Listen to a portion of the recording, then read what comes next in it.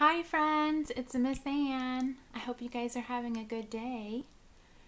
Do you guys remember the song we learned about sitting nicely at circle time? What's the song we sing to get ready for circle time to make sure we know we are listening and ready to learn? Our crisscross applesauce song. Can you guys sing it with me? Crisscross applesauce, give a little clap. Crisscross applesauce, hands in your lap. Crisscross applesauce, quiet as can be. Crisscross applesauce, eyes on me. Good job. Now you guys are ready to listen, right? So this week in our classroom, we're learning all about friendship. Friendship means how to be a good friend. We're going to learn how to be a good friend this week. Ways that we can be good friends to each other in the classroom. Did you know that one way we can be a good friend in our classroom is by protecting each other from our germs? What's a germ? Do you know what a germ is? A germ is something teeny tiny that we can't even see, but that can get each other sick.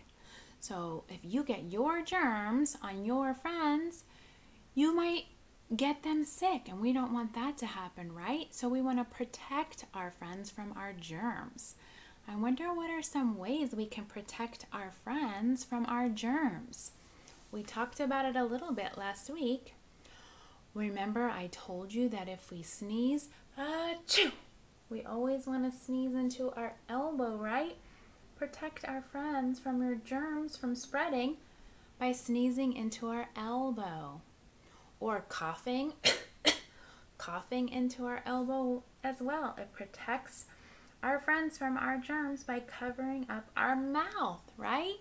So we try not to spread those germs. And of course, we're going to wash our hands a lot, right?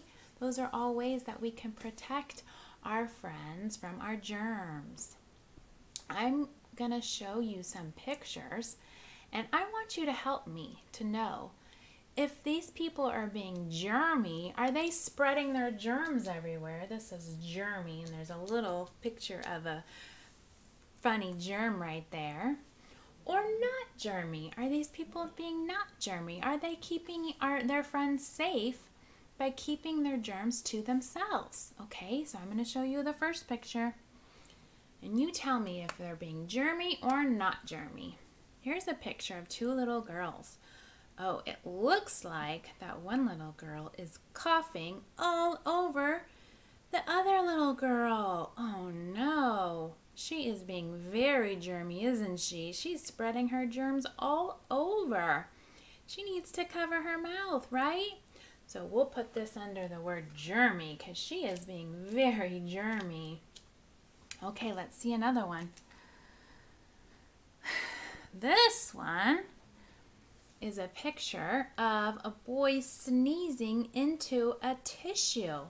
Oh, so his germs are going right into the tissue, and then he can throw the tissue away, and guess what? His germs are not getting on his friends. He is not being germy, huh? He is keeping his germs to himself, right? Good job. Okay, here's another one. This little boy looks like he is coughing into the air or sneezing into the air.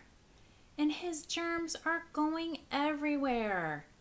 I'd say he's being pretty germy, huh? He's getting his germs all over his friends. He's not keeping them to himself, so we're going to put this under the word germy. He is spreading those germs.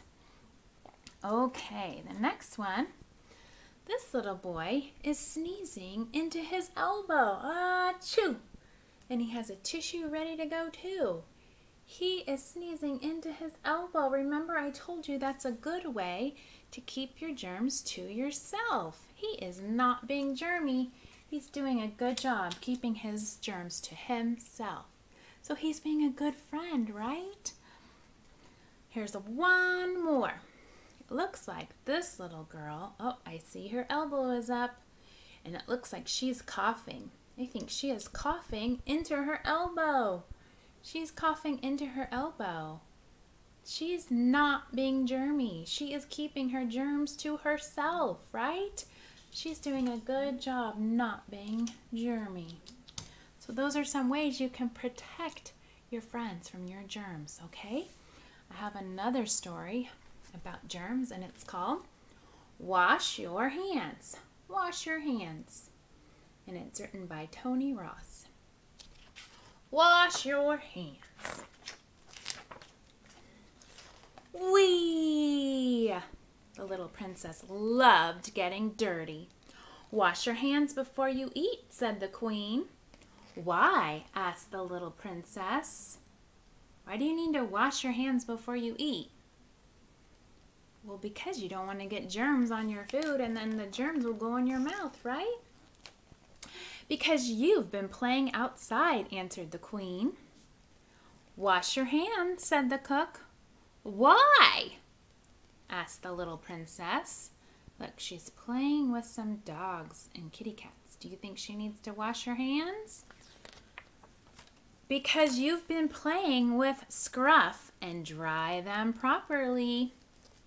Wash your hands, said the king.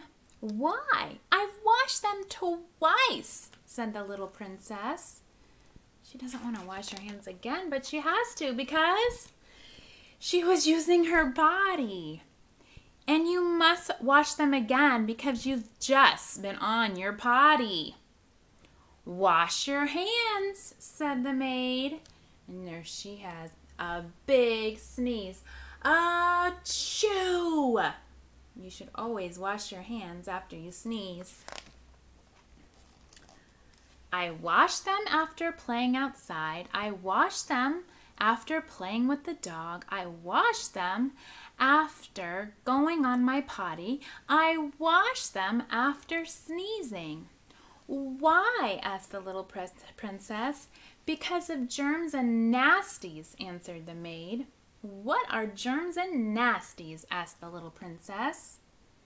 Germs and nasties. What are germs and nasties? They're horrible, said the maid. They live in the dirties. And on the animals and in the sneezes. Yuck. Look at all those germs and nasties. They can get into your food and then into your tummy, and they can make you sick. So that's why you have to wash your hands, right? What do germs and nasties look like? Asked the little princess. Worse than crocodiles, said the maid. I don't have any crocodiles on my hands. She doesn't have any crocodiles, does she? Germs and nasties are smaller than crocodiles, said the maid. They're too small to see. I better wash my hands again, said the little princess. She doesn't want to have any germs and nasties on her hands before she eats, does she? Do I have to wash my hands after washing my hands? Don't be silly, said the maid. Eat your cake.